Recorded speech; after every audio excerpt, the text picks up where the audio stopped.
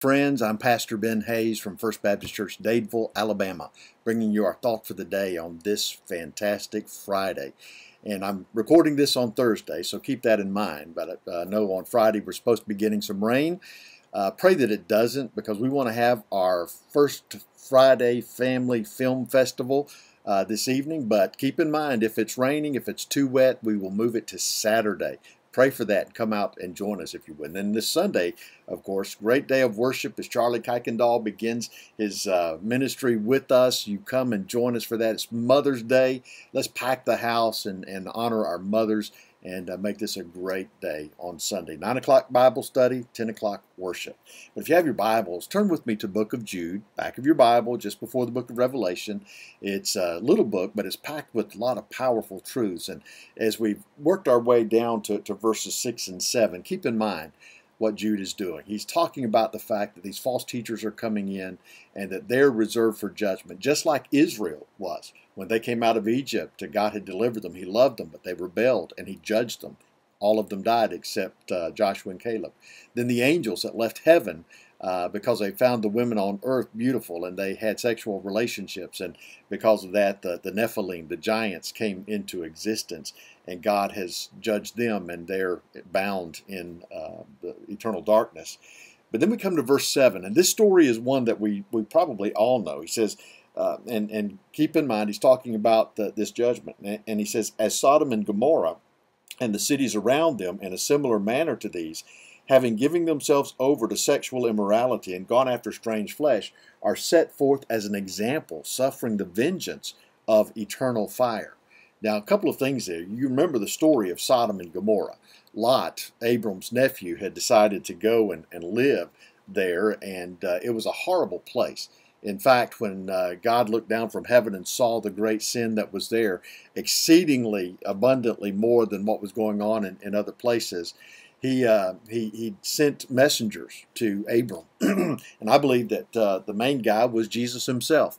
And the two angels that left Jesus talking with Abram, they go to Sodom and Gomorrah. They find Lot to warn him. And you remember what happened? The men wanted these visitors to be brought out so that they could have immoral sexual relationships, homosexual relationships with them.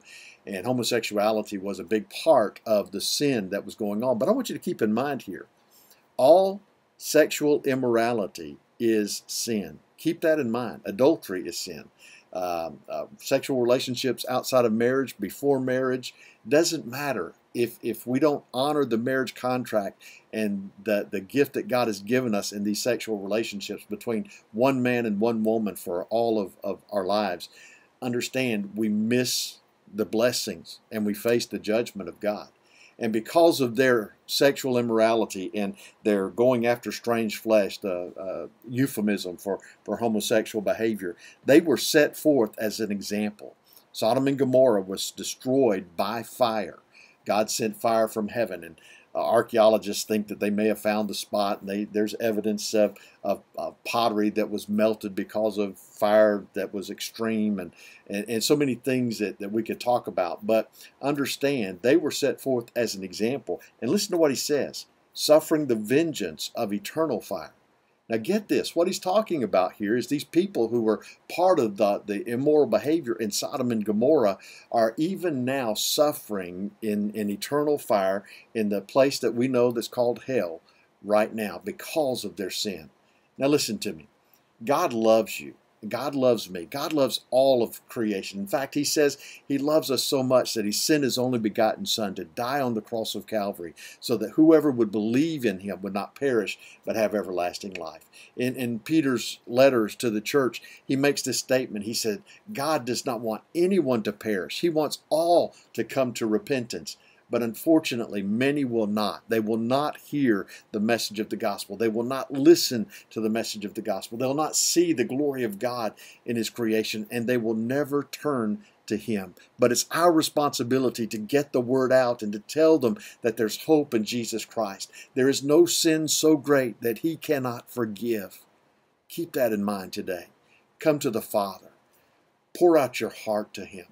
All you have to do, as the Bible says, is call on the name of the Lord Jesus, and you will be saved. Think about that. All of your sins wiped away, and you'll never have to worry about the judgment that comes to those who reject Him, who rebel against Him.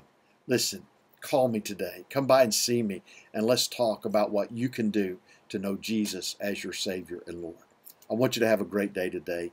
Know that I'm praying for you as you listen to this. Be blessed.